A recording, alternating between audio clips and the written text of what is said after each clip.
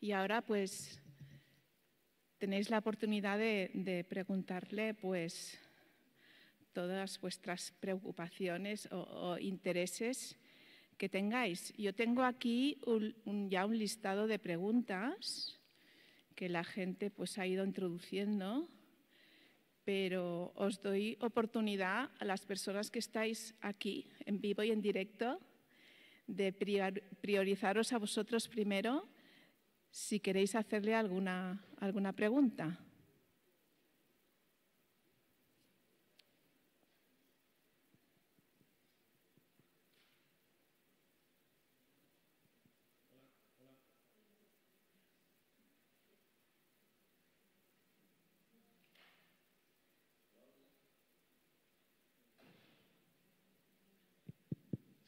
Hi.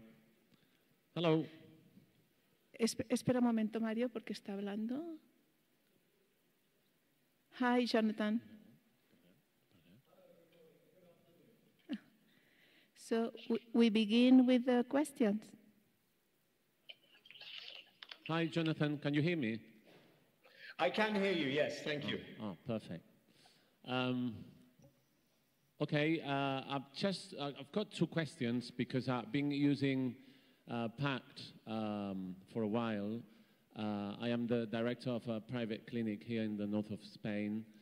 And the first question is, if you have any tips, any ideas of how to convince the parents, the families of changing the way of that they approach a private clinic or any resource in order to use PACT, because many times the parents come to us and they want someone to work directly with the child. They don't know the method, and we find it quite difficult to convince them. That would be the first question. Yes, it's true that I'm getting an echo. That's all right. It's true that this method of work involves a certain cultural shift from, what's traditionally been done in autism treatment.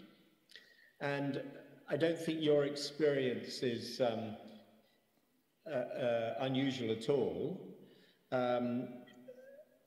There's been a sense that parents want to believe in that they want to have an expert working with their child and to some extent hand over to them to make the difference. I think this cultural change is really quite a profound one. And I think what I would say to parents usually is that you love your child, you're wanting to be the best parent you can be, and you are parenting them 24/7 anyway. So what we are proposing is to work with you to help your parenting be more satisfying, rewarding, and effective for you. Parents sometimes, will say that they're too busy and that they don't want extra burden. But really, I think what needs to be explained is that we are just working with you to make your parenting more effective. And once you have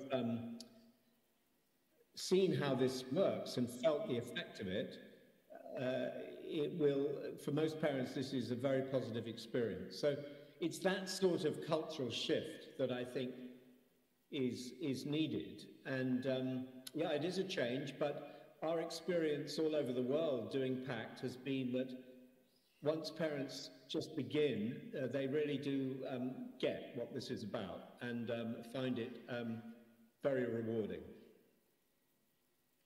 Okay. Okay, thank you. Yes, I'm convinced of that because as soon as they started, then they never want to finish it. They want to carry on with it.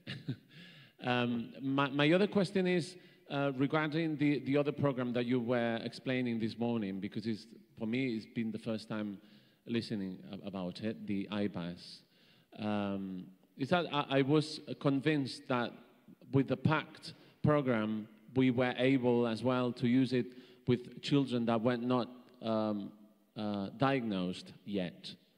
And from today's, from your lecture, I thought that maybe we need to make changes. And it seems that PACT is more for children that have the diagnosis, or, well, I'm not sure about that.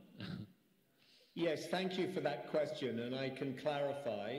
So you don't need to change what you're doing. We do use PACT pre-diagnosis as well. I think the main distinction is actually an age distinction, or a developmental age distinction. So the IBASIS was really designed for the early stages of development. So up until, let's say, 2 years of age, and then you kind of adjust that according to the child's developmental progress, of course. But you need, it's just adapted for that very early stage of development in infancy, when you need to address slightly different things. But we use the PACT intervention. I mean, most children who present at the moment are older than 2 in most countries. So PACT is perfectly reasonable to use pre-diagnosis for those. We do it ourselves.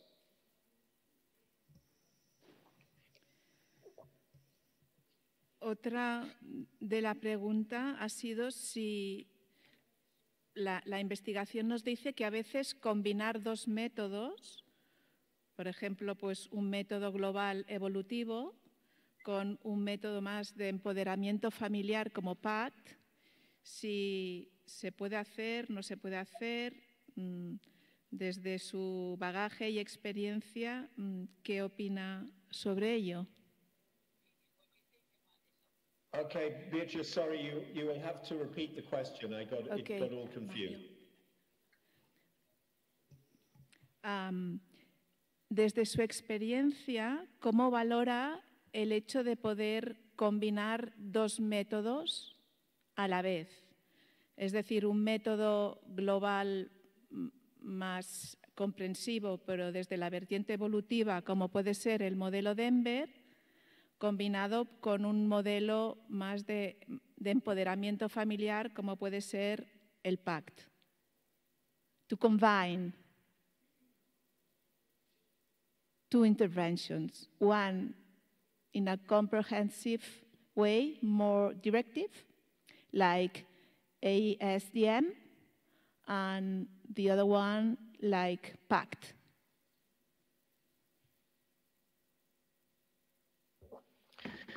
Thank you for this question. It's certainly the case that we have children for whom families who've received both PACT and more behavioral learning methods like ESDM or ABA. It's possible. I think that there is a fundamental difference between the two approaches. In terms of the process of change that is advocated in each. So this is what we call the logic model of therapy, the process by which change is supposed to happen. And although the two interventions can in some ways seem rather similar on the surface, actually underneath there are very different assumptions about how change happens and the mechanism that the therapist induces. So working with two very different fundamental approaches like that can be a bit confusing for parents.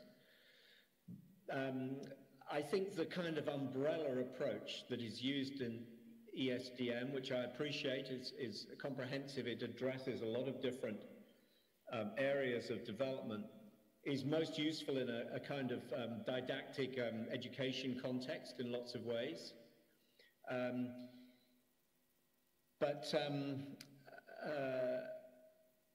And I suppose the other complementarity is that if you look at the actual research evidence, where behavioral interventions like ESDM actually report change is essentially in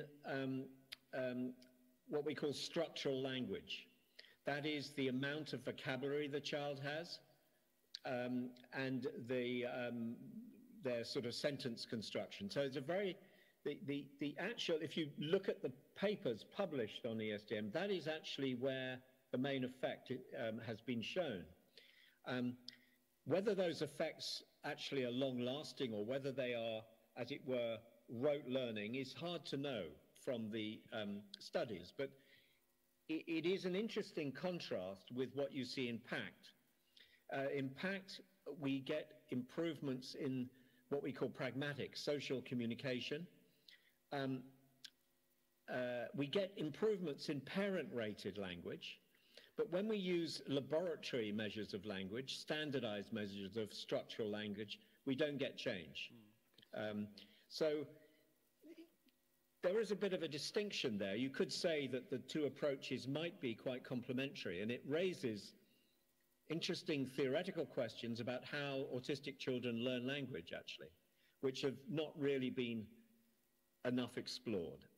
But so I would remain sort of neutral about it. I think some parents can manage both kind of approaches, and some find it rather confusing because they are really rather different in their fundamental assumptions. So it probably is about trying it and seeing.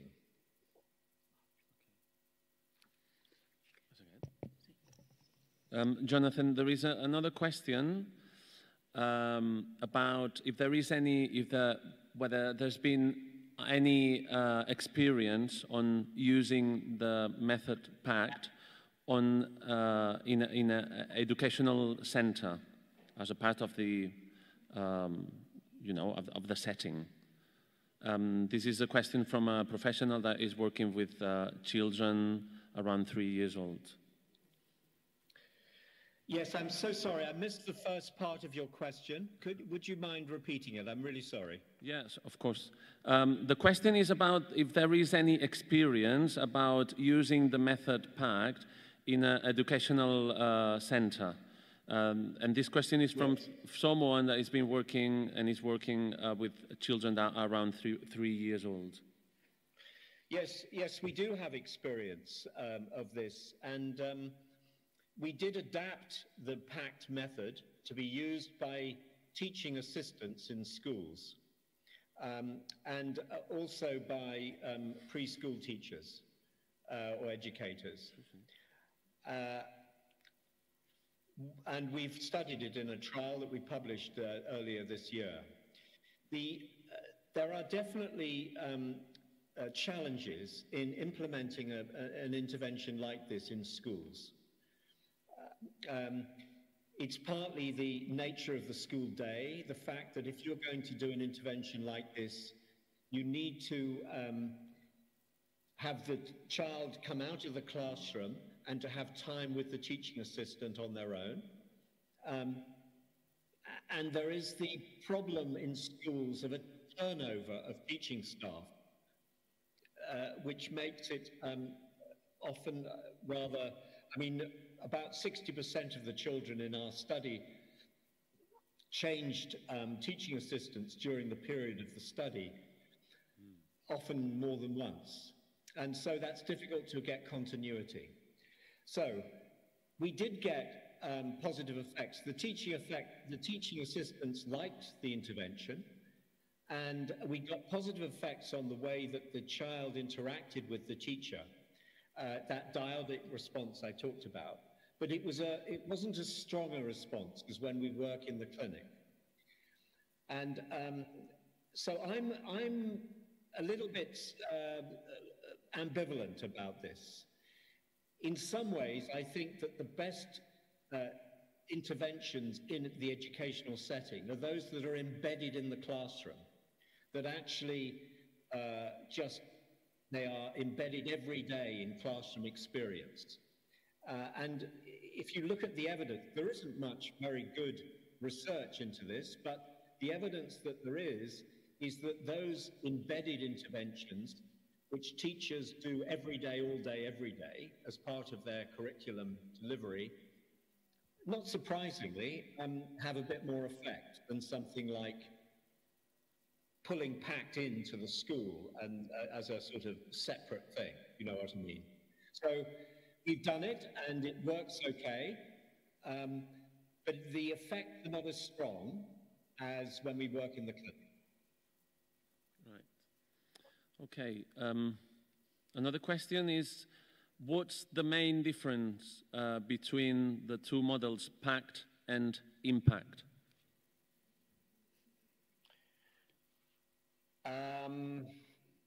Well, the impact model is not something that I'm involved with at all. This is an American model. It's slightly confusing and it has a rather similar name. It's actually a totally different intervention. And it's got a totally different evidence base. It hasn't been tested actually very much in proper clinical trials. So it's difficult for me to comment, to be honest. I don't know the impact intervention really that well. It wouldn't be fair for me to comment on it. But although the name sounds similar, they are actually very different interventions. And I'm sorry that's rather confusing, but that's how it is. I think when they named their intervention impact, it was around the time we published the first PACT trial, if I remember. But anyway, it so happens that the names are very similar. Yes, okay. There is a question here in the public. Oh, yeah. Hello? Yeah? Hello. Hi there. I was wondering, since this intervention is very naturalistic and parent-driven, I was wondering if you've ever used it in polyadic environments where maybe both parents are interacting and how they, in a way, support their child, or maybe other family members participating in the interventions. Yeah, I don't know. Yeah, thank you. Yes, thank you. Certainly in ordinary clinical practice with PACT, we often work with both parents together or parents alternatively.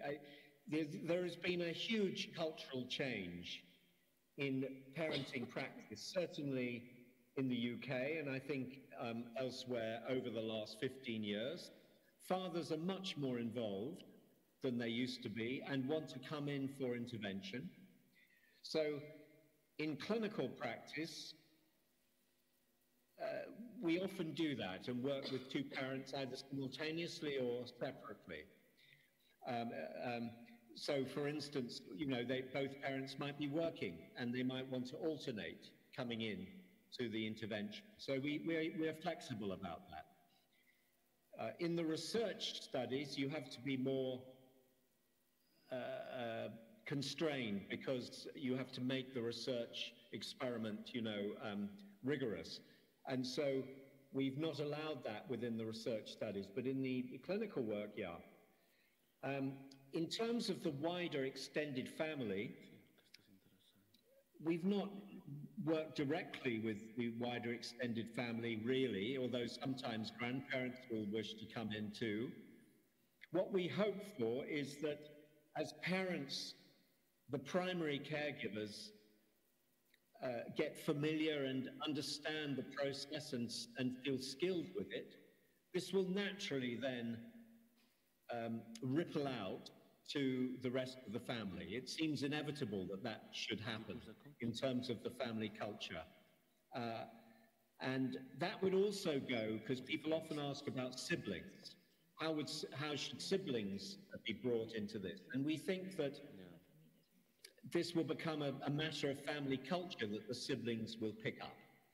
And when we do evaluation of family environments, which we do, we have a measure of what the parents feel about the family environment after the treatment. The parents report that the family culture has changed and improved from their point of view. So that's the way we approach that. Okay, thank you. I just wanted to add another question to that, was maybe more related not only to these extending this approach into the family and how other members relate to the child, but rather account for the complexity of social interactions where maybe dyadic interactions are common, but maybe not the only type of interactions the child is involved. So how can we, if these intervention also targets these very triadic, more people interacting and developing engagement in these more complex contexts? I don't know if I made myself maybe more. Yes, no, I understand. I think that what you have to remember is that for this intervention to work, and this is an important point, we think the video feedback method and the rather focused and intense work that happens within video feedback is very important. If you, for instance, and that's very individualized, and we think that that individualized video feedback is key to the effectiveness of this intervention. If you look, for instance, at group interventions, which work with a lot of parents all at once, the evidence from the literature on that is that they are really not so effective. So to really get the effect that we are showing in PACT, as far as I understand at the moment, you need this more focused, individualized video feedback work. It's not easy to do this, to get a change in long-term child development. It really is quite a technical business.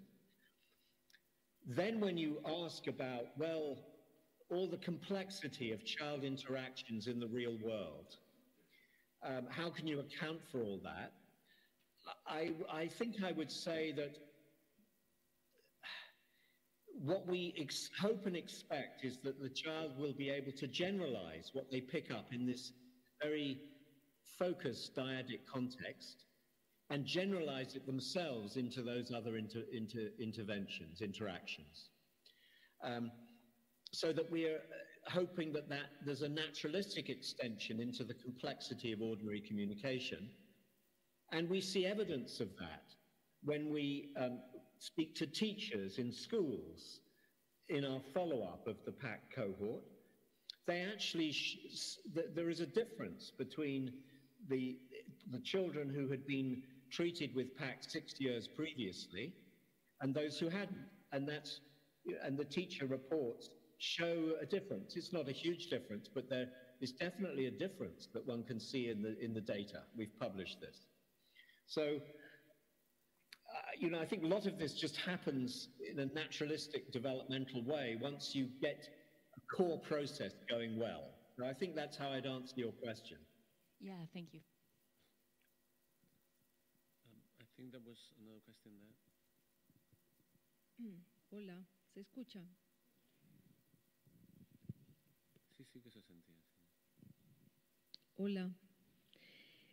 Quisiera saber cuánto tiempo requieren los padres en la interacción diaria con el niño, en la práctica de lo que aprenden en PACT para que realmente esto tenga un impacto positivo en el desarrollo del niño.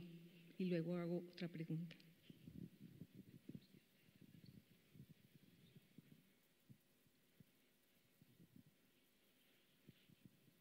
Okay, thank you.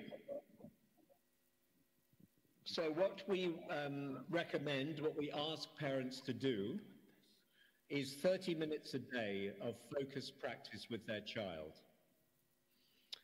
We recognize that families are very, busy and parents are busy, etc.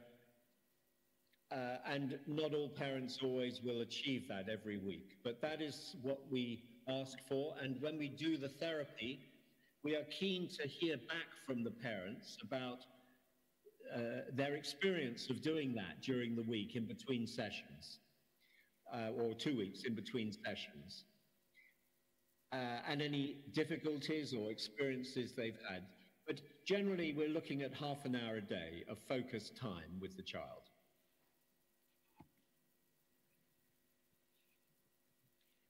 Gracias. Aló. Y la segunda pregunta, si han encontrado diferencia en los resultados de familias provenientes de diferentes niveles culturales. Yo vengo de Latinoamérica y las familias con las que trabajo tienen una gran diversidad en los niveles educativos de los padres. Entonces quisiera saber si hay diferencia en los resultados según el nivel educativo de los padres.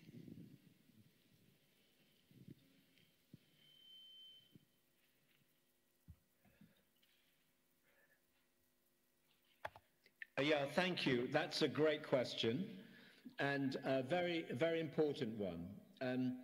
When we started this work, there was a response from some people that this kind of method might work with highly educated, like middle-class sort of parents, but might not work with other kinds of parents. And we were very keen to, we didn't believe that that would be the case actually, and we were very keen to check out on this. So we have very detailed measures of social economic status, ethnicity, culture, language use in the home that we took at baseline in our trials, and we checked to see whether there was any difference in the effectiveness of the treatment according to social economic level or etc. And the answer is, in the PACT trial, there was no difference. So that we looked specifically at whether the parents could use video feedback in the way that we do in PACT across social class, educational level, financial level, etc., and culture. And there was no discernible difference. So what we think we're tapping into is some really fundamental parenting processes that are common across humanity and are independent of those kind of social class. The same has been true with all the work we've done in South Asia. So we've done a lot of work adapting this method in India, and what we find there is the same thing, that the very different cultural context, as long as you adapt the method to the cultural context, then actually you get equivalent results. So there is something universal about what we're tapping into, and I don't believe that there is any big distinction across social class or culture. Of course, there are constraints, there are problems for people in very stressed areas in accessing any help at all, or in getting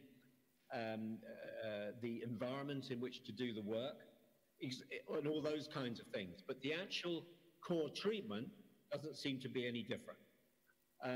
Another question has been, what about parents who have autism themselves or autistic traits? And the answer to that is that we can do this treatment successfully with them as well. It is slightly more difficult to get the change, but you'd still get change, and we adapt the treatment according to what we call the parent's learning style. If a parent is on the autistic spectrum themselves, we adjust to the learning style of that in the way we deliver the therapy.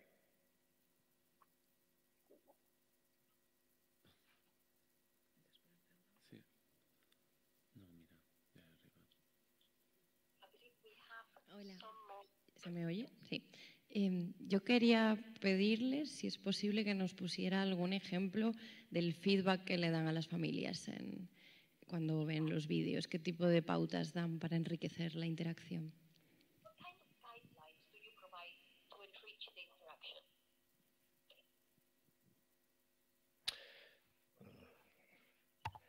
Okay, thank you. The way that we do that is obviously set out in great detail in our intervention manual, and obviously when professionals learn the intervention, then a lot of time is spent on exactly those things. But in general terms, and also I should say that the PACT intervention, well, also IBASIS, are developmentally staged, so that what you start off with as a focus is on, for instance, a core mutual engagement. Before you do anything else, you're interested in that core mutual engagement of kind of attunement and synchrony before you start trying to build in sharing of emotion or language, etc.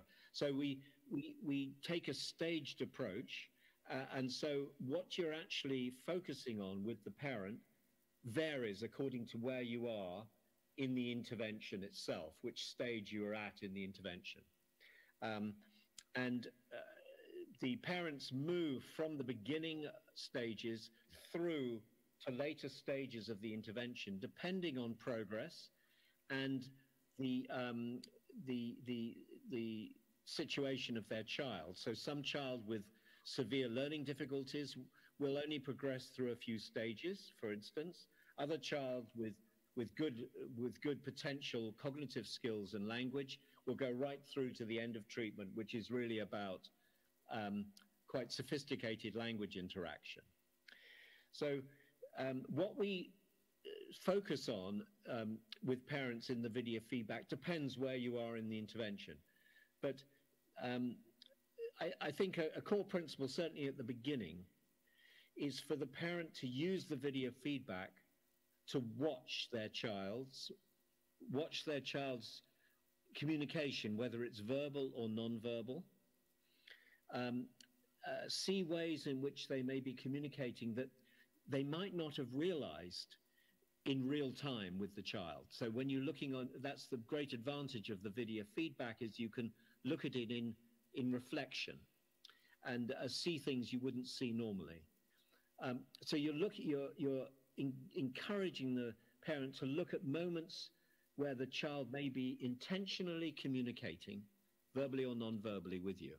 Then you're interested in focusing on what kind of communication that might be, so that you're really helping the parent decode the child's communications, which are often rather difficult to understand in neurodiverse children. And that's the point. That's where the interaction is compromised often early on.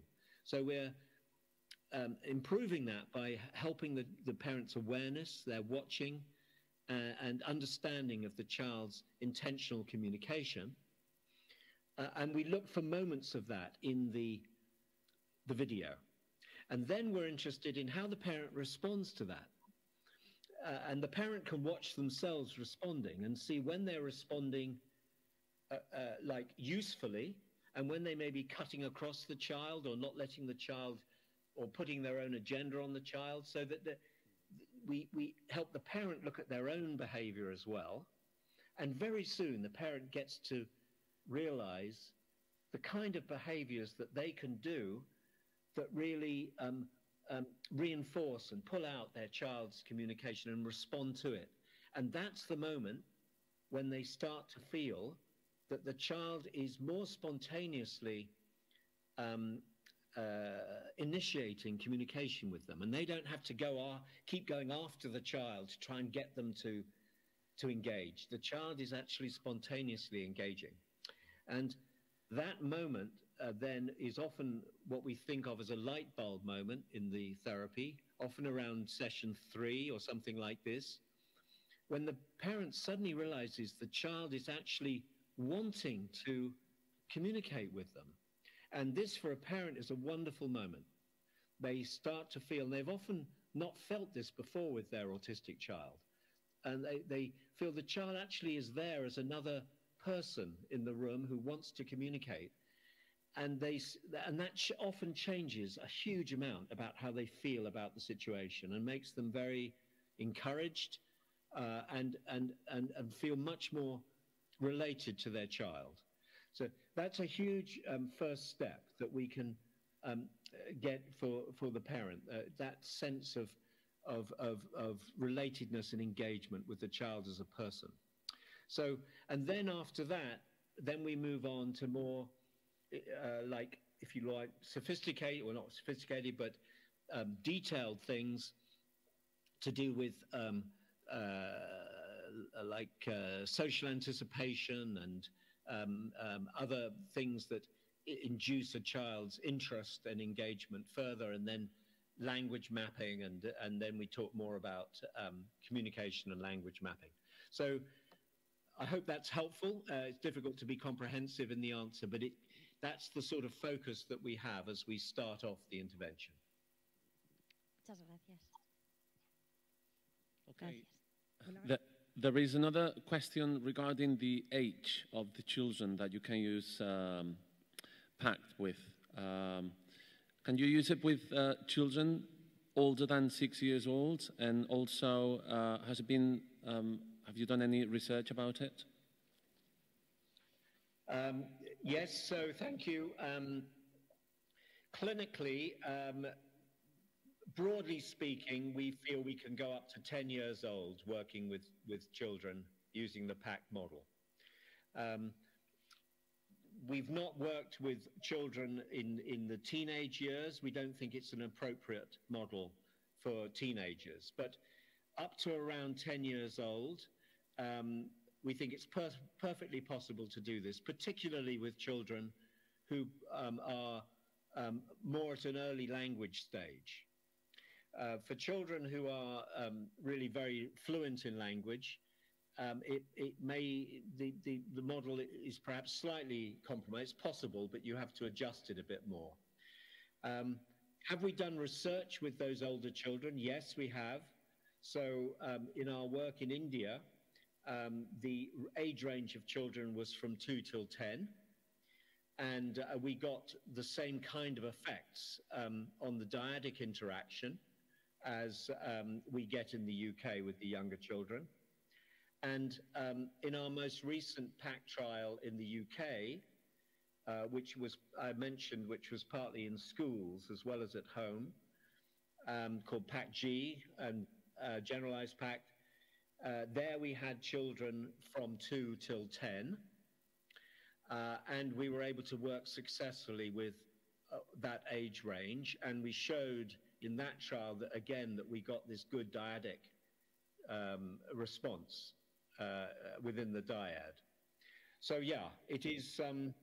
It's possible to work with children up to about 10 years of age, we think.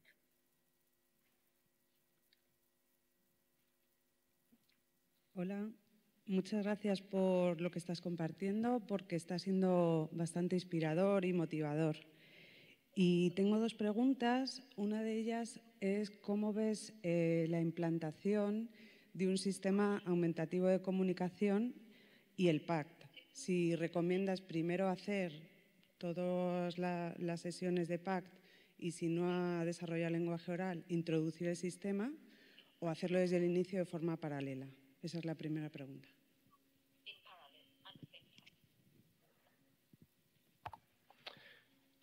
Thank you. That's a great question. We have not used the PACT method with augmented communication, but in principle, what I would say is that I think the key gain that we get from this PACT method is for children at all levels of development, whether they're verbal or non-verbal, it doesn't matter. We're working independent of language here. So what we're working on is core interaction, relatedness, and social motivation and social engagement. Whether that social engagement is non-verbal or partially verbal or fully verbal, if you like. We're working with the pragmatics of the social communication and social engagement. And that, to me, is a foundational experience for a child. And what I would, in theory, predict or recommend is that this kind of approach to establish that core sort of social engagement, if I could put it like that, is really a primary goal. And then that makes a lot of later learning much easier. And I think then would be, after that initial engagement in the PACT method and the improvement in social motivation and engagement, then I would introduce augmented communication. But I would say as well that I think augmented, for the non-verbal child, augmented communication, for instance, with speech computers, etc., can be, and even a sort of PECS approach, but particularly with the new computer-aided approaches, are tremendously motivating for kids. And so I would be very positive about them, but I would build them on the core, if you like, PACT achievement of this sense of social engagement, that the child feels they are being attended to, understood and responded to, and then you put the augmented communication in afterwards. I think that would be my thought. Muchas gracias. Y la otra pregunta tiene que ver con, bueno, en España se está llevando un proceso de transformación de la atención temprana con McWilliam y se trabaja mucho con un enfoque basado en las rutinas. Entonces, cuando has hablado de esos 30 minutos que se les pide de práctica diaria, ¿se podría meter dentro de una rutina o es un momento como más especial? Es decir, que el peligro que yo veo es que la familia lo sienta como un momento que tienen que trabajar y tienen que hacer algo especial y sientan presión, si no lo hago no estoy interviniendo. Entonces, ¿se podría buscar con ellos cuándo les encaja mejor dentro de su rutina para que sea una práctica más natural? No sé si me he explicado.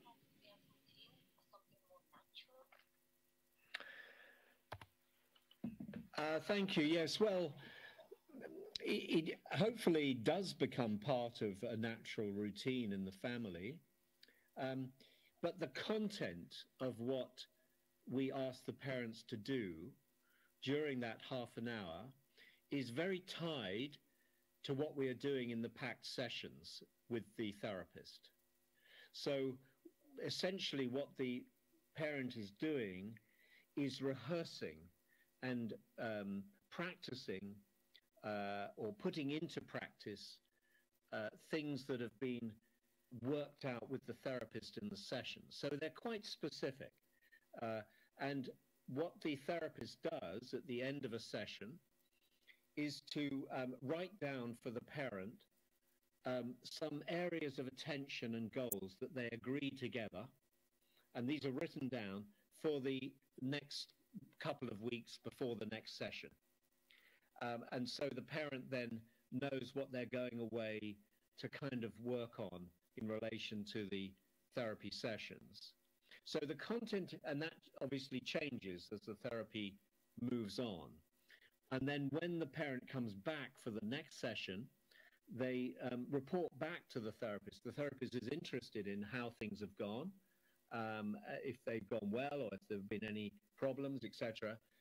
And then they'll incorporate that into the next therapy work. So you can see that what we are wanting in those half an hour slots is very much part of the whole therapy process in terms of the content.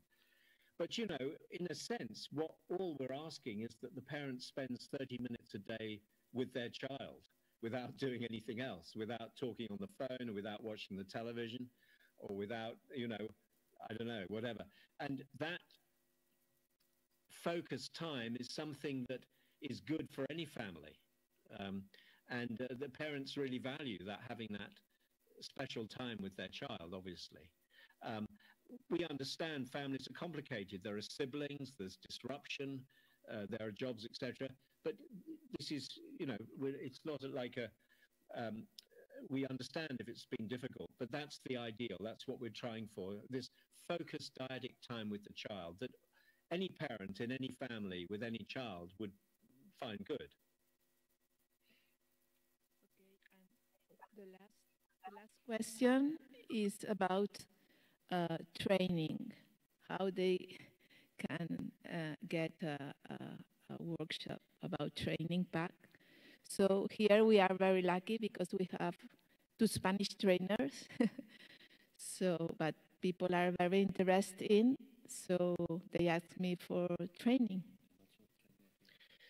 Yes, well, it's true that both Carmen and Julia, who I know are at the conference, and I'm again sorry I can't be with you in person, but Carmen and Julia are 2 of our PACT, international PACT trainers who do a lot of work in Spain, and they'll identify themselves to you in the conference and will be able to tell you if you're in the Spanish context, they will be the best people to talk to about training in Spain. Because they know the local situation. PACT is translated into Spanish, and Julia and Carmen are the people to talk to about that, and I'm sure they'll wave their hands and identify themselves to you so you can talk to them directly.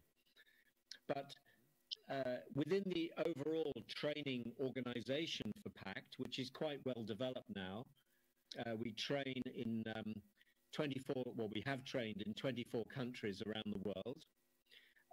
And a lot of the training is now online because of what we had to do for COVID, and we found that the online training is actually extremely effective. Like many therapists have found, the online method, people were a bit worried whether it would work, but actually it's worked very well, and that's been, of course, true across psychological therapies. So we do a lot of online work, both treatment delivery, but also online training. And what this means is that we can run trainings across country, of course, as long as the language is common. We run trainings internationally from UK. So for the Spanish context, please talk to Carmen and Julia, who I know are there. You know, wider, you know, just contact me. And in my last slide, I put up a contact detail for the PACT training organization. Julia and Carmen will be able to give you that because they're part of it. And we run on, and you know, you can join online courses that we run as well. But we only run them in English. So if you want one in Spanish, it's Julia and Carmen. But for instance, someone mentioned Portugal. We're currently actually, we've done training in Portugal, it's not Portugal, sorry, Brazil, South America. We've done quite a lot of training in South America, and there is quite a big trial currently ongoing of PACT in South America, in Brazil. So yeah, those 2 possibilities are definitely there, and I'd be pleased to pass you on to the training organization if anyone's interested. Okay, Jonathan, we don't want to hold you any longer. We know the effort that you had to make to be with us. So thank you very much, and get well soon. Thank you very much. Thank you. Okay. Thank you. Very good to be with you, and thank you for very, very good questions and your engagement. I appreciate it. Thank you.